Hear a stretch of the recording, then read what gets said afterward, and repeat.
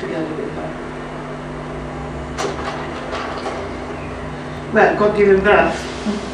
I suppose, do most people here know about God giving birth? The thing is, what I'm trying to say is my first initiation to the goddess was a natural home birth to my second child. And in that, I mean, Vicky Noble writes, said once, that the original shaman is a birthing woman. The thing is, when you are in labor or giving birth, you are walking between worlds. You are risking your life, bringing this life, this spirit from the other world into this realm. And it's no wonder, you know, that the witch hunts that were attempting to destroy this knowledge that women had, the ancient priestesses were also midwives and healers, astrologers and everything else, you know. But that they specifically attempted to take away desacralize this experience, because in the ancient world of the goddess, women gave birth at the ancient sacred structures, you know, in the ancient sacred places for the goddess, you know. And what my experience there was totally unexpected was that during this birth, I saw great masses of absolutely radiant blackness, darkness, like velvety darkness, mixing and changing, going forth and back with great sheets of absolutely radiant, luminous light, forth and back, forth and back, forth and back. And of course, at the time, 1961, this is 1961, of course I didn't think of it, this is the goddess, I didn't even know about the goddess at the time. But it's clear to me that what I saw was the goddess in the most elemental energy form appearing to me in that state. But if this happened to me, ignorant as I was, do you know what I mean? And what did ancient women, you know, who were aware about things actually experience? Do you know? And being helped by shamanicas and priestesses and so on. Anyway, this was my first initiation to the goddess. It changed my life. It was 2 years later I found the white goddess by Robert Grace. And so this painting I did in 1968, before the women's movement, before the goddess movement, before the women's arts movement, and it's 6 foot high. And I was attempting to make an image of a divine woman who was of no specific race. Turned out she's more African than anything. I didn't know at the time that all of humanity actually originates from Africa, and from perhaps a handful of African women. Our real ancestors, the first great mother, was an African woman, but I didn't know that at the time. And so anyway, this painting has been in a lot of trouble over the years, perhaps you heard. Like 1973, we had a pornography squad at Scotland Yard, and a public prosecutor to decide whether I should be taken to court for obscenity and blasphemy. But no one asked me what I think is obscene. Well, I think a dead man hanging on a cross is something pretty obscene, if you ask me. And be worshipped, you know, for bleeding. Women bleed every month for the sake of life. We give our lifeblood to bring new life into the world, yeah? Anyway. Was it taken down, Monica? Sorry? I can't remember. Was it? Did it have to get taken down? No, what happened in the end was that I wasn't taken to court. But I tend to say I wouldn't have minded standing up in the court and asked where those men thought they came from, a plastic bag or a woman. But you know, for example, like the reason they call hell, they talk about hell, the Christians call hell. Hell was originally the domain of Hel, the great underworld, otherworld, radiant, shining goddess of the north. Her name was Hel. But to the Christians, it was hell to be born of a woman. That was hell. That is why they call it hell. You see what I mean? And hell was set aside, you know, as a realm where difficult and rebellious women and slaves and so on were assigned to, but all the sort of great warriors and things went to Valhalla, you know, to the realm of Odin. You see what I mean? It was hell was specifically a realm for rebellious and sinful women, you know? Except for women who died in childbirth. Apparently, women who died in childbirth were the only ones who were seen as heroic, you know? Anyway, no, so I wasn't actually taken to court because it was a huge scandal. It was in every newspaper. This painting has been reproduced in I don't know how many art books and books ever since. Which is interesting in a way because many of those art books is the only picture of the goddess that is represented whatsoever ever in any of those books. So that's very important in itself, you know. So this one has been persecuted over many years. But now it's seen as a classic, as a great painting, as a very important, you know what I mean, like a very important painting. And it's now hanging in the north of Sweden, in the Women's Arts Museum in Skellefteå in the north of Sweden, and is seen as the major important work in that collection. Yeah? But now, of course, the joke is that the people who now complain about this, is new complaints about these paintings from Muslims who have moved up to north of Sweden. Yeah? What is that? They still think it's something horrendous. So I mean, it's never right, is it? Never right, you know. This is Aboriginal Australian mother giving birth. Hindu goddess giving birth. I hadn't seen any of these images when I did my painting. It was entirely based on my own experience. This is the pre-Aztec goddess giving birth together, and this is also an image of Our Lady of Guadalupe, but that's the whole other story about how I met Our Lady of Guadalupe in Mexico, and I totally worshipped her. She's an indigenous mother, she's not married in church. She's a dark indigenous mother. You know? And she said to the Aztec people, I am the mother of your people. She never said, I am the Immaculate Conception. You know, like at Lund, you know, I'm an Immaculate Conception. You know?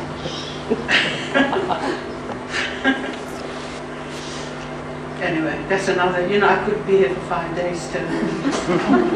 Which I'm sure Jill could have too, and everyone else would as well. You know? This is from, of course, from Çatalhöyük in Turkey, Anatolia. And by the way, Anadolu means land of the mothers. Anatolia means land of the mothers. And no doubt the archaeologists will say, well, she hasn't got breasts, you know, as a man. And this is from Çatalhöyük as well, I think. Found in a grain bin. The great corn mother, which is giving birth, sitting on a lion's throne. But of course another side about this, who's talking about lions? And I mean the lioness is the most ferocious fighter and hunter, you know. And so I mean the goddess is very often has been represented as a great lioness, like Sekhmet, and she's ferocious. And the thing is, the lioness will fight for her cubs, like the lion goddess will fight for her children, for humanity, you know, for human beings. Well, not she wouldn't fight for human beings now, I'm sure, but you know, in the ancient world. Oh yeah. And of course that's another long story about how we had a major conference in Bristol where we are planning to have this meeting now in discussing the lost politics of the goddess movement at the Suburbs Community Centre in Bristol in when was it? When did we say? September. Yeah. Well, it's in this same place, the Suburbs Community Centre. We had a big conference, Women's Conference, 1993, that we called Breaking the Chains, Breaking the Taboos, Breaking the Silence. And it was also very much about racism as well. It was, most of the workshop was run by women. We had a women's spirituality and politics group that was happening in Bristol for 10 years that we called Alma Mater, Women's Spirituality and Politics. And so we organised this conference, but as part of this conference, we planned several actions. And the action that I took the initiative to was because I'd had this fantasy for about 30 years of walking into a cathedral or a church during Mass and stopping the Mass and saying to the bishop or the priest, you are blaspheming against the mother. Yeah? I'd had this fantasy, but I didn't want to do it on my own because I was afraid I'd get dragged off to a mental hospital or something that would be any use to anyone, you know. Something I've been avoiding all my life is falling into the hands of a psychiatric professional, I tell you, that would make mincemeat of me, you know.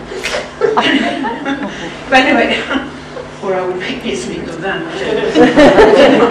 But, so I said this to a group of women, then we planned this conference, you see, and they got really excited.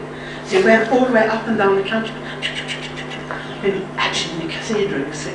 So On the night of the first ever conference, about 15 women or 20 women gathered to discuss doing this very action that I had had this fantasy about.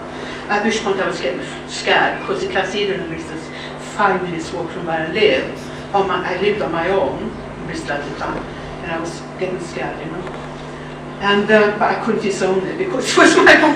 Do you know what I mean? So, and they decided they wanted to do this. Next day was Sunday. Yeah. And the thing is, some of the women were really powerful voices, and they knew all the verses of Burning Times.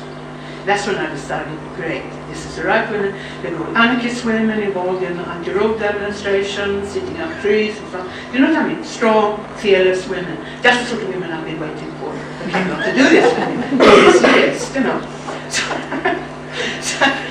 So we gathered. I was feeling sick all night. I could barely sleep. I thought I was getting flu. I didn't want to do it. No, but I hope they don't come. I don't want them to turn up. Anyway. I also made a banner saying at the beginning of the end of patriarchy we got giving birth on it, you see. Because it was Christians who had persecuted this painting all these years. So anyway, of course 50 women turned up. So we gathered around the tree, centered ourselves, and then walked into the cathedral. But mass was going on, and we walked on the side, you see, in the dark. They didn't see what we were doing. Until we were standing right in front of the high altar, all of us. With me in the center, yeah. We got giving birth. And then, of course, they thought I was the ringleader, you see, which of course I was, I suppose, in a way. And the Dean of Bristol had an argument with me. Like he was saying, you know, we are having a mass here or something. I said something about that. We are going to do something here, you know. So he said, it's my cathedral, he said. So I said, I'm sorry, but all the ancient cathedrals are built on ancient sacred sites of the goddess. No. In fact, there was an old Saxon church apparently there in the past. I didn't know that at the time when I said that. You know. And anyway, and then a little woman comes and said, call the police, you know. And he said, no, he didn't want to have 50 women dragged out to the cathedral kicking and screaming. We didn't do it as a precedent. We haven't called a press, nothing like that. Do you know what I mean? We weren't doing it as a stunt, or nothing like that. But of course, if it had been carried out kicking and screaming, we would have a camera. A sensation thing. But anyway, so he sort of said, he gave up and he said, what do you want to do? And I said, well, we just want to sing a song, I said. So we belted up all of us.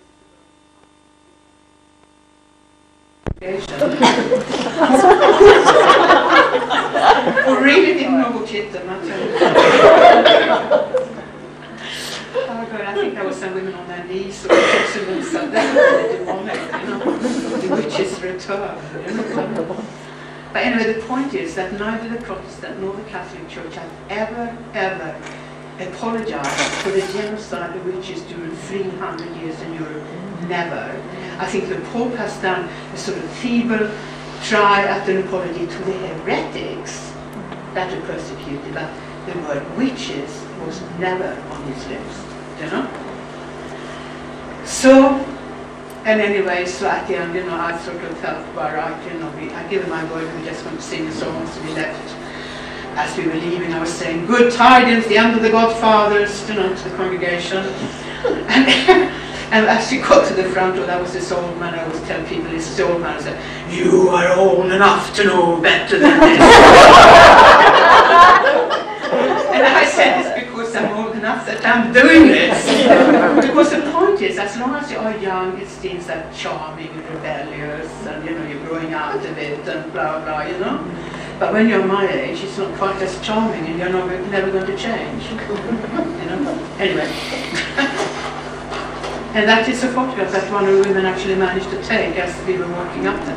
So you can see there is a Dean of the Bristol who was sort of looking at the poster.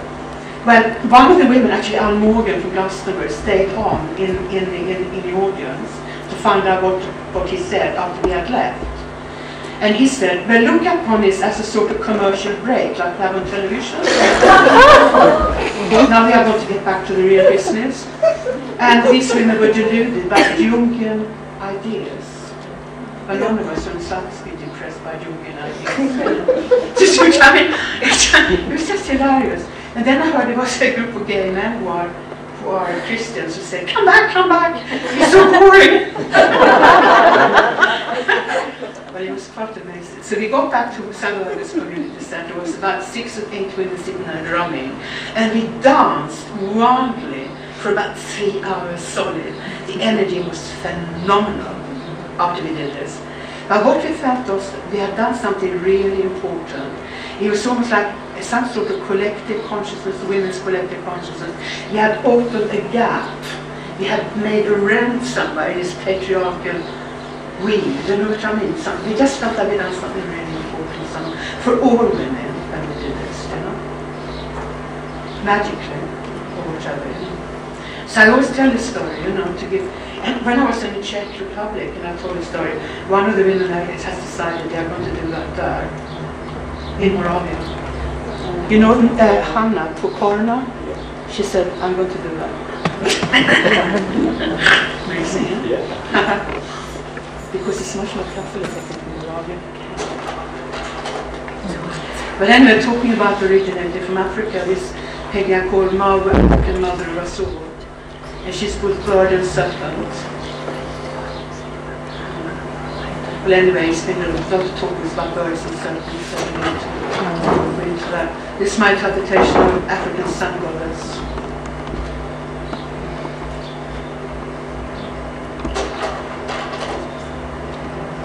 So, Sky Queen Mountain Mother is from Andalusia, south of Spain, it's Sierra Nevada. Black Madonnas, you know. This Black Madonna of Malta, most beautiful marble, it's brown streak marble sculpture of the Madonna in a crypt underneath a floor in a church in Malta. This was a cave, an old cave, like that. And she's just, whenever I'm down in that crypt with her, I just go into this state of like another world, you know. Madonna Ilagar or something she's called. So this painting is here, which I called African Goddess of the Ancient Paleolithic Caves. And there is experience I had of being in a huge Paleolithic cave with sort of carvings and so on on the south of Spain, almost on the coast near Malaga. And I was sitting in this enormous chamber doing some drawings. And well, the story also being that they had found evidence from about 1 million years old of habitats, remnants of habitats of Africans who had come over from North Africa to the south of Spain. And quite likely they just walked across at the time anyway, 1 million years ago. There wouldn't have been any water there anyway, probably. And yes, so they were there already then. And in this cave, there is this enormous rock which looks like the profile, as far as I'm concerned, of an African woman. And the archaeologists themselves actually call it La Sala de la Diosa, the Hall of the Goddess, to my amazement, in their official literature. Very impressive. What's the name of the place where that is? It's in Andalusia, not far from Malaga, right on the coast. And just to show you the sort of vaginal forms and sort of intestinal forms, I mean, of course, the ancient peoples who lived in the Paleolithic caves were aware about that they were living in a mother's body. I mean, I've actually seen a film of like, you know, like sperm and things traveling along inside a woman, you know, and it looks very much like that, also the uterus forms inside, into the womb, you know, of a woman. Yeah, and I mean, the mountain was the mountain mother, you know. And this, of course, is some of the most ancient carvings, carved symbols in the Paleolithic caves of the vagina of the mother.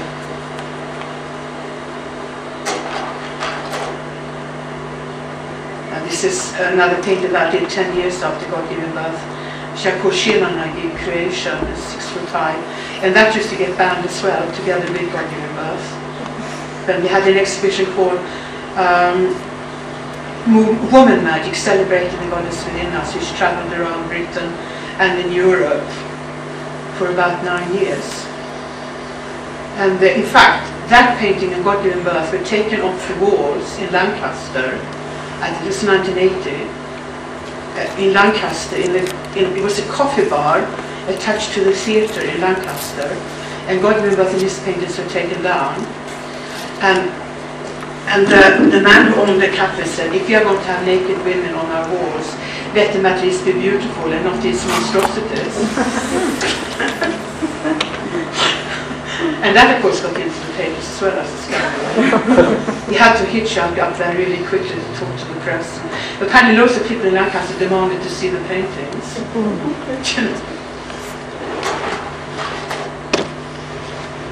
And like I think it's from Malta and Châteauneuf, ancient Neolithic. So this painting I call Rites of Passage, and it's actually Stone Avenue, Stone Avenue, going into the entrance of West Kennett Lombard, which of course it doesn't in reality, this is just a poetic license. And I wove together, I mean every one of the stones that I recognize stones from the Avery Stone Avenue. But I was weaving together different images from Maria Gilbuta's book, Language of the Goddess, in this painting, without realizing that at the very time I was doing this painting, around Imbolc 1994, she was dying from cancer. So I call this one now in memory of Maria Gilbuta's, and this painting now hangs in the Maria Gilbuta's archive in California. And the thing is about this painting is that this little figurine well, it doesn't look like it looks big in this painting. Up in to the right hand, almost at the top, this figure, you know, the goddess with the eyes like rain streaming out of the eyes. Mm-hmm. Well, when I was in the Czech Republic, it's the first time I actually seen her in the flesh. And she is this size, that size. And she was found, I mean, this is most extraordinary. While we were there in the Czech Republic, we were taken down from Prague, 3 to 4 hours drive, Moravia, which is down south, to a Paleolithic site, dated from about 30,000 to 25,000 BCE, which they only discovered in this century. It's one of the oldest sites in the world, called Dolny Viestonice. I took some time to learn that one. Dolny Viestonice. And this is called the Venus of Dolny Viestonice. I mean, every time we find a statue of the figure in the goddess called a Venus, for some ridiculous reason, you know. She's not a Venus. She gave birth to the entire tribe for eons. No, I mean, she's not some sort of nubile young woman, you know, or anything like that. And what's more, she wasn't made by men. But you know, the thing is that we found this tiny little statuette figurine, and she's dark. She's made of clay and fired clay. But I didn't know that people between 30,000 to 25,000 BC had earth ovens to, you know, to bake clay in. I mean, I was totally gobsmacked, you know. So they make these pictures of a bearded mammoth hunter sitting there making this delicate little. It's so preposterous. It's just unbelievable, you know. I mean, everywhere in the museum in Dolly Viestonice, you know, male shamans and male this and male that. Not a woman in sight, you know. So I was furious at the same time as delighted to see this. Because it's the first time also I saw the actual bones where the women did the lunar carvings. You know, Alexander Marchand had this idea that he found these bones and pieces of wood, these markings, regular markings made by different instruments, which he thought was the lunar cycle, you know, carved. I mean, who else carved a lunar cycle but women, you know? You know what I mean? And it's very likely actually that mental powers developed by women, in women, watching a very complicated lunar cycle. It's even called mental powers. Menses, menstruation, mental powers. It actually lives on the word, mental powers, you know. So it's the first time I actually saw these bones in the flesh, you know, down here. And they weren't living in caves, they were living in structures made, they were mammoth hunters and gatherers, and they had sort of like not tents, not teepees, but sort of long structures covered in skins, mammoth skins, and then mammoth bones. But it's the it's the oldest thing I've ever seen, being at this place. And what even more gobsmacked me, which I never heard of before, is that they found evidence of weaving. I mean, weaving, I'm talking about weaving it, and I'm not talking about sort of knotted fibres and the string baskets, and I'm talking about actual weaving, weft and weave. Because they found small textiles imprinted in what would have been wet clay. They didn't find the textiles, of course, they would have rotted a long time ago, but they found the evidence on imprinted in the clay. With proper sort of, do you know what I mean, like weaving. I never heard of it. I was totally amazed. I mean, now who would have done that weaving? Mammoth hunters? I mean, women obviously. Well, there wasn't a big picture there of women doing the weaving, believe me. Anyway, it was amazing them being there. It was extremely interesting, And this is contemporary, by the way, with Malta in Siberia, which was also mammoth hunters and gatherers. And they had small sculptures to show, you know what I mean, in the museum they showed contemporary sculptures or statues, actually of the goddess, from different cultures that were contemporary with the doll in the stone each sign. So there were tiny little images like this, very delicately carved in mammoth bone from Siberia, And I found a friend of mine was in Siberia, and she came back with this extraordinary book in Russian. So I mean, I don't understand much Russian, but it's a sort of astrology. A man who was an astrologer and archaeologist who'd been working on this tiny little statues of the goddess carved in mammoth bone. He thinks that they have worked out the entire cycles of Venus, dotted all around the heads of the figures of these little statues. Well, I don't know anything about astrology, but it's extraordinary. Because I mean, shamanism, is something that kind of originated in Siberia. And he used to talk about Siberian hysteria. Siberian hysteria. Like there are special images up in the Arctic. And the Sami people in the north of Sweden are part of this Arctic. You're nodding your head, do you know anything Well, about just that just resonated with Siberia and the Sami people were fascinated. I find it absolutely very, very, very, very interesting. And I would like to know a lot more. It's the first time I got closer to it in this museum. Anyway, that's just an angel, a cluster angel or something in a graveyard, overgrown with greenery, which is my green woman in a painting. And that, German women, all German women seem to know about this one. It's a lioness carved in, what is it, in ebony? Ivory? About 33,000 BCE, found in a cave in Germany. No one seems to know about this except for in Germany. Are you sure that's not a lynx? What? Are you sure that's not a lynx? Lynx. I don't know that. I don't know that. Whatever, But the point is they're always dragging out this image of a so-called male shaman hunter, with horns or whatever.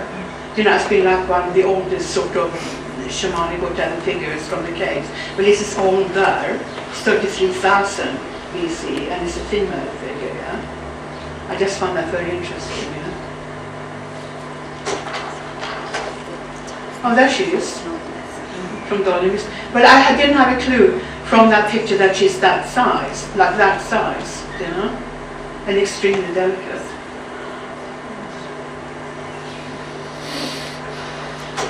And that's from Maria de Buddha's book. Well, of course, this is more or less contemporary as well. And of course, what we call another Venus, which is like the gigantic Earth herself, Another thing, of course, something which is not generally known about at all, even thought about by Western archaeologists, who I would say overall are very racist, is that it seems to be a people who came from Africa, that African scholars called African Grimaldis, who lived in those ancient Paleolithic caves, also in the Pyrenees, and in France and in Spain, who were a kind of Hottentot type pygmy, twa people. I mean, pygmy apparently is a put-down word, which means half an arm's length or something like that. you know, 12 people, you know, from southern, from Ethiopia, from the, you know what I mean, or about 2 million years ago, a human, sort of early human culture was evolving in the Oduruwai Valley, you know, in East Africa. And so, I mean, so these people were living in a cave, so something like 40,000 BCE, before the Cro-Magnon arrived to the caves by 25,000 BCE. So quite likely, I mean, the Dolny, the Stonici and the Malta people were the North African people, possibly, do you know what I mean? You know? So, but of course, I mean, I just don't understand at all, you know, even archaeologists will say things like, yes, humanity evolved in Africa, 200,000 BC, you know what I mean, they came over to Europe, and then what? That it just kind of disappeared entirely from history? You see what I mean? This does not follow up at all to. Now what happened then? You know, and what about the Neolithic peoples of old Europe? Were they not small and dark? That's what I think. And I think that like, for example, the Sami people in the north of Sweden, the Arctic peoples who are small and dark, were the same people, they are remnants of this old Neolithic, old European peoples. That's what I believe. But it seems to me these archaeologists are trying to prove all this sort of pre-Celtic peoples, you know, really white and this and so on. You know, I mean, the sort of Aryan supremacy archaeologists still at work in Europe. And my youngest son was mixed race, you know, so I mean, I'm afraid that I do take all this pretty badly myself, you know. But anyway, so you can see these images of these women. They have this sort of hair, you know what I mean, which is sort, what do you call it, crinkly hair, and these huge buttocks of the Hottentot women. But look at the Cornwall of Willendorf, with her crinkly hair, you know, and enormous body. I mean, you know, these African women. That's what I think, anyway. And apparently these are very, very early Neolithic, Paleolithic musical instruments found in the caves, in the Pyrenees, made from like cranes' bones or birds' bones. So they were making music at that time. Well, this is a painting I call Avery Stone Avenue. And yeah, it's again inspired by the stones in the avenue. And this one is going to be on the cover of next year's Remove, which I'm pleased about. And this, of course, is some of the stones in the Avery's avenue.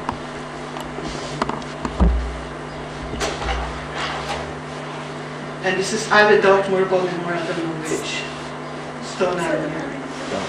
I never had any kind of explanation. Stone Rose, is it? Yes, Stone Rose. Dartmoor, yeah. But the thing is, I've never heard any kind of interpretation of, or any sort of much thought about, what these actually were. I mean, it's hardly processional, there's hardly any space between the stones. I don't know whether it's Sharon knows. Sharon would know much more about this.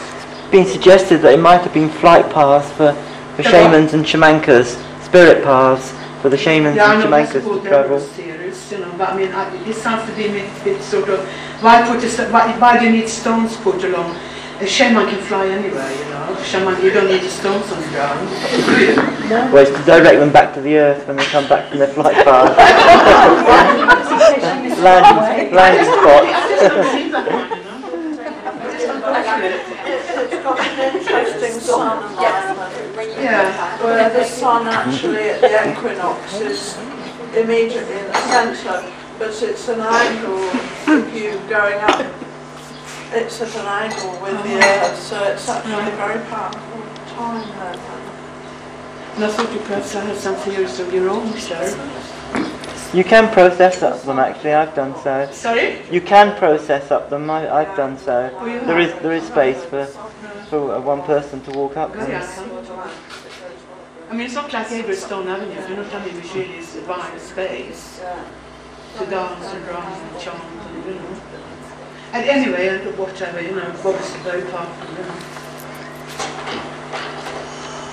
And of course, this is a Karnak, where I spent 3-4 days once walking along the stones in Karnak before they were fenced in, because now they're defensive to protect them because there's so many people walking along that all the time.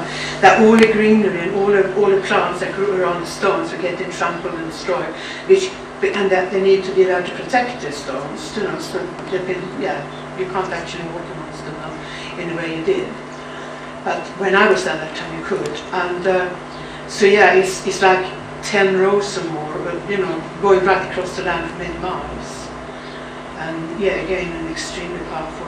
And again, I've never really sort of seen any explanation at all of, you know, I mean, how many shamans flights passed in one place? Quite a few.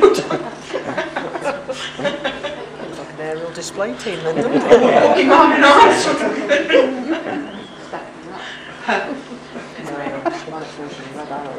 What? Shamanic version of the red arrow. Anyway, it's a very powerful case, whatever. I mean, I tend to tell this story, you know, and I'm sure Asford doesn't like it being told at all. But Asford and another woman from the matriarchal study group in London went many years ago to a Karnak on a full moon night and had a wooden mallet with them. And apparently there are 3 different centres, but they're much larger. Like 3 sort of ritual centres, and there's small stones building up the ritual centre, small stones building up the next ritual centre, like at 3 different places. And they work one of these ritual centres to the largest stones. Well, apparently, Asford had hit one of the stones with this wooden mallet, and it rang like a bell, apparently. And the sound apparently went all the way down the line of stones, like ringing. And they thought they were imagining things. And they did it again and the same thing happened, at which point apparently Asford got really scared. There they were in the middle of the night, in a full moon night, surrounded by thousands of stones, and they didn't have a clue what sort of energies they might be waking up or related to or nothing. They just fled, apparently. This is hearsay. This is what I heard. I mean, I love that story. I'm sure Asford would be mortified if she knows it. I'm telling this stuff. But I think it's very interesting. It's just very interesting. As an example of, you know, what the point is that we lost the knowledge, haven't we? And I've been sort of hoping all along that the scientists will not find out because they will misuse it, yeah? Because it's very powerful energies at work. That, I mean, I've been traveling to the sacred sciences ever since 1978. I mean, it's transformed me, it transformed my life. Extraordinary powers always at work. The spirit's always present. The fairies always present, you know. And so it's no laughing matter. I mean, I know I'm making a joke here, you know, but it's no laughing matter, you know. It's just incredibly, incredibly powerful and important, you know. So anyway. And this is like Grande Mère, the faces of La Grande Mère, the Great Mother, from, I can't remember, what's it called? What? The Table de Manchon. On the island, you know? No, on the side of the island. It's Gabrini's, isn't it? Gabrini's, that's right, it's in Gabrini's. Yeah. And I haven't actually been there myself. Most places I should say, so I've been visiting myself, but I haven't been to Gabrini. He couldn't get across somehow from Cornwall. Well, this is a painting that was inspired by Bride Moor up above Todmorden and all the other, the little town up there, Hepburn Bridge. Hepburn Bridge, yeah. I was doing a slideshow at Hepburn Bridge, and some of the women said, "Oh, your paintings remind us of the Bride Stones up on Bride Moor." And I was taken up there by John Billingsley, who had organised this. It was an Earth Mysteries group that I was doing a slideshow. And we were actually up there, would you believe, on Samhain itself. And there was this incredible sky and light and the stones, just phenomenal. And the land just really incredibly ancient and pagan, just really wild land, very different from other places. And I did this painting as a result of being up there. And the thing is, we came back from that, having been up there, and I kind of went to sleep. This was in the afternoon. And I slept that we were back up there. I dreamt that we were back up there, and I was walking towards the stone, but there was this transparent gateway. I passed through this transparent gateway into the fairy realm. It was very, very powerful dream, like a lucid dream again. And ever since then I've been fascinated by gateways. You know, gateways into our worlds. So these are the stones themselves. And that large stone there is called the bride, and the tiny little stone next to it is called the groom. and the stones are sort of like almost black on the outside and golden inside. It's very, very, very powerful rocks. High up there. I think there are so many amazing magic places on these islands. That's for sure. And I tend to think also that perhaps one reason why I had that extraordinary experience when I was giving birth is I was giving birth in Bristol, which is right in between Bath, Avebury, Silbury and Glastonbury. All I didn't know it at the time. But you know, all of half of God's energies in all these different places converging. You know? Anyway, the head in my painting I based on one of these Cycladic goddesses, which looks almost like a sculpture by Crusoe or something. But it's Neolithic. Very simple. This is a painting I call Gaia, or Earth Giantess, which was based on, it's a 6-foot high painting, and it was based on an enormous rock with water in the sea, water between the legs and a huge cave behind, which looked like a huge troll woman standing there. A lot of these paintings I did also when I was living in Wales, in a cottage in Wales. And of course, Sharon was showing this one.